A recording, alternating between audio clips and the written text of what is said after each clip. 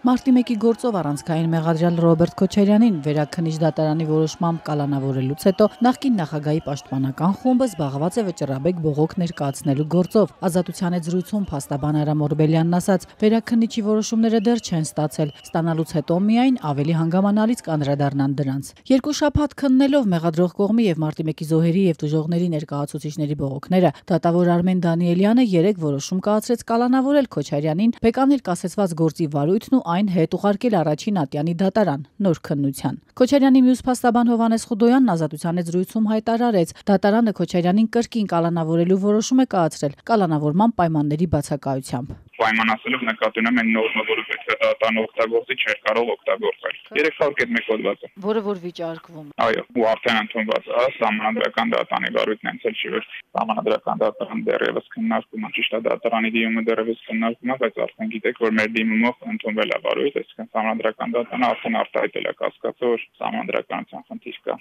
Բացի այս հիմքից եւս երկուսի մասին է նշում փաստաբան Խուդոյանը, նախ այն, որ դատավոր Արմեն Դանիելյանը խորհրդակցական սենյակ գնալուց առաջ իրենց չթույլատրեց դիրքորոշում հայտնել բողոքների վերաբերյալ։ Բացի այդ, հենց սկզբից իրենք հայտարարել էին, որ այս դատավորը չի կարող քննել գործը, որովհետև մակագրման գործընթացի մեջ սխալներ են եղել։ Երկրորդ նախագահի պաշտպանն Ազատության զրույցում ասաց, չի տեսնում իրավական այնպիսի նորմեր, որոնք կարող էին հիմք հանդիսանալ նման դատական ակտ կայացնելու համար։ Կարող է ես մասնագիտական համապատասխան պատրաստվածություն չունեմ, բայց ինձ նման նորմեր հայտնի չեն։ Այսինքն այն հետևանքները, որ այս որոշումներով պետք է առաջանան, դատավարության ընթացակարգով նախատեսված չեն։ Ազատության հարցին արդյոք հակասություն չկա Վերաքննիչի եւ Սահմանադրական դատարանի Քոչարյանի թիմի դիմումը վարույթ ընդունելու որոշումների մեջ, փաստաբանը նշեց, որ իրենց նաեւ դա է մտահոգում։ Խոսքն այն մասին է, որ Սահմանադրական դատարանը վարույթ է ընդունել Քոչարյանի դիմումը։ Երկրորդ նախագահը բարձր դատարանից խնդրում է քննել Քոչարյանի նկատմամբ խափանման միջոց կիրառելու հիմքերը, քրեական գործի վարույթը կամ քրեական հետապնդումը բացառող հանգամանքները,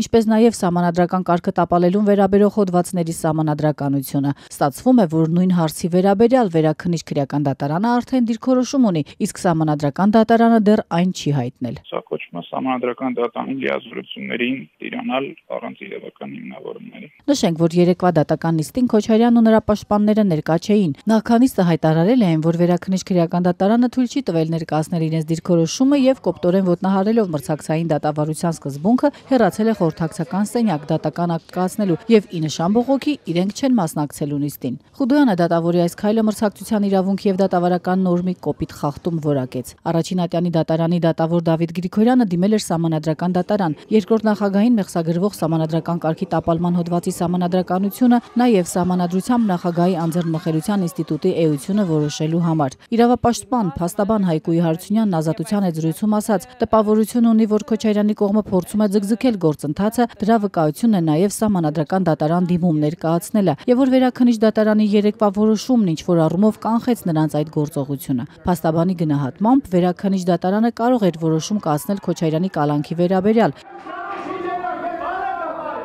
Հիշեցնեմ, որ 1 ամիս առաջ, մայիսի 18-ին, երբ փոփոխվեց 5 ամիս կալանքի տակ գտնվող երկրորդ նախագահի խափանման միջոցը ու նա ազատ արձակվեց, նրա փաստաբանները շտապեցին պնդել այդ որոշումը վերադասատյանում բողոքարկման ենթակա չէ։ Կալանքի հարցի հետ կապված մեկ ընդմիշտ կարծես թե գոնե այս առաջիկա ժամկետների համար այդ հարցը